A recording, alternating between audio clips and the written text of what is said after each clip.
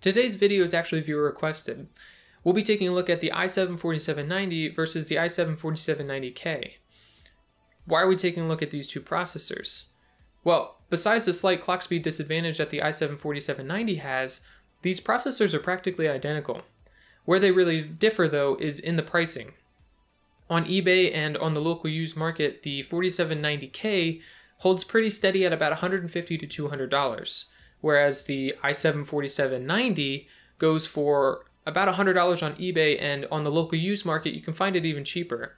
Specifically, I found my 4790 on Facebook Marketplace for $75. So seeing as how the 4790 is half the price of the 4790K, is taking the slight clock speed disadvantage worth buying the cheaper part? Well, that's what we're going to find out today. And to make it even harder on the 4790, I'll be including the overclocked results for the 4790K in today's video. Because if you're going to be spending the extra money on the unlocked processor, you should really take into account the extra performance you can gain from overclocking that processor.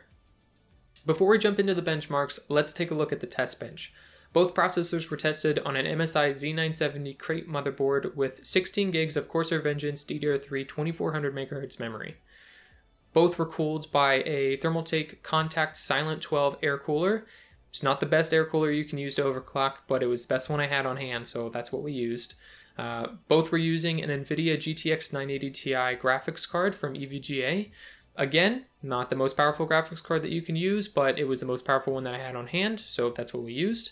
And all of that was powered by an EVGA 1000 watt power supply. Plenty of power for all of this hardware. So now that you know that hardware, let's jump into the results. Just a quick disclaimer before the results. We're going to be testing at 1080p and 720p. Now I know some people don't like 720p results because no one really plays at that resolution. That's totally fair, but the methodology behind 720p results is sound. Basically, you're lowering the resolution to put less strain on the graphics card, which in turn makes the CPU work harder, having to help render more frames. It would be the same methodology as testing at 4K and 1080p, two results that people do play at. But my GTX 980 Ti wouldn't get playable results at 4K, so instead we're testing at 1080p and 720p. CSGO is up first, and at 1080p you can see a 13% difference between the 4790K and the 4790. Though at 720p the gap widens to 17%. All while the overclocked 4790K gets close to 20% faster than the 4790 at 720p. With that said, even with a 240Hz monitor, you're going to struggle to notice the difference between any of these processors, seeing as how they're all outputting over 300 FPS at both resolutions. Devil May Cry 5 performs very well on all processors without much of a difference between the 4790K at stock versus when it's overclocked. At 1080p, we saw at most an 8% increase looking at the 4790K versus the 4790, and even at 720p the margins stay very similar, only reaching 9% between those two again. Taking a look at the 1% lows, however, we see a nice increase of 13% going from the 4790 to either 4790K configuration. Halo Reach had some interesting results as usual. At 1080p, Halo had the biggest margins out of all of the games I tested. The 4790K was 17% faster than the 4790, and the overclock on the 4790K grew that margin to 21%. Interestingly though, at 720p, the 4790 was able to lessen those margins just a tad, bringing the overclocked 4790K down to only 18% faster. It looks like the overclocked 4790K was already hitting its limits at 1080p. Battlefield 1 is the newest Battlefield game I have to test. They told me not to buy Battlefield 5 if I didn't want to, so I didn't. At 1080p, there's no real difference, though at 720p, now we see some separation. The 4790K was 4% faster than the 4790, and when overclocked, it increased to 8%. This is about what I'd expect in most titles from the increased clocks on the 4790K and when it's overclocked. It's nothing drastic, but an increase nonetheless. Project Cars 2 is a strange game. Sometimes we get good results and sometimes we don't. It looks like in this game it didn't care too much about the increased clock speed on the 4790K, and at most we saw a 3% increase in performance. Anything under 5% I would consider not noticeable and potentially margin of error. So Project Cars 2 looks like it'll play perfectly fine on the cheaper 4790. Warzone is a new addition to the benchmarks. Getting a similar run in this title is very frustrating with 150 players on the map. So the 1% lows is a little bit all over the place, but thankfully the average FPS was pretty consistent. At 1080p, all the processors perform basically the same, but lowering the resolutions and putting less strain on the GPU gave us some gaps. The 4790K was 9% faster than the 4790, and the overclocked 4790K increased that margin to 14%. So if you do pick up this game, make sure you have a good graphics card because it looks like it's much more GPU demanding than CPU. I'm using a better and more consistent benchmark run for Fortnite now, so the data is more reliable and much easier to benchmark than playing out the matches like I used to. Looking at 1080p, we saw a small 3% increase in average FPS going from the 4790 to the 4790K, and at 720p, the margin does increase to 6%. I believe the small increase in performance is really just down to the 4790K only hitting a max clock speed of 4 GHz, while the 4790K at stock hits 4.4 GHz, and when overclocked, we have it set at all cores to 4.6 GHz.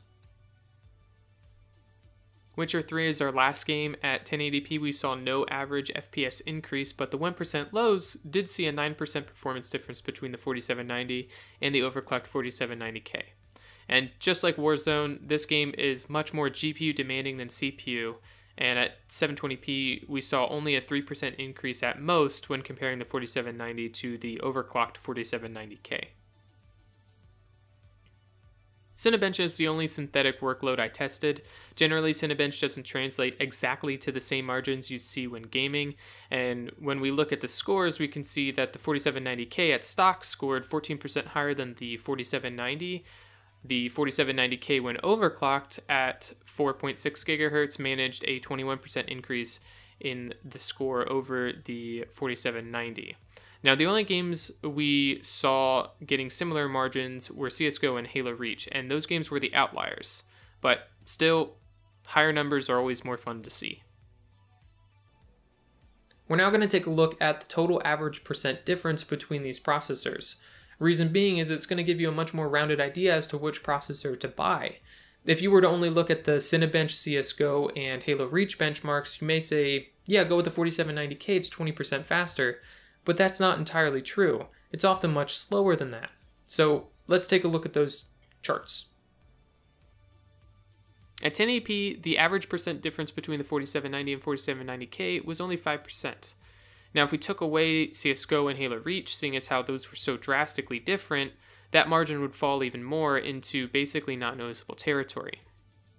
At 720p, the 4790K was now 8% faster on average.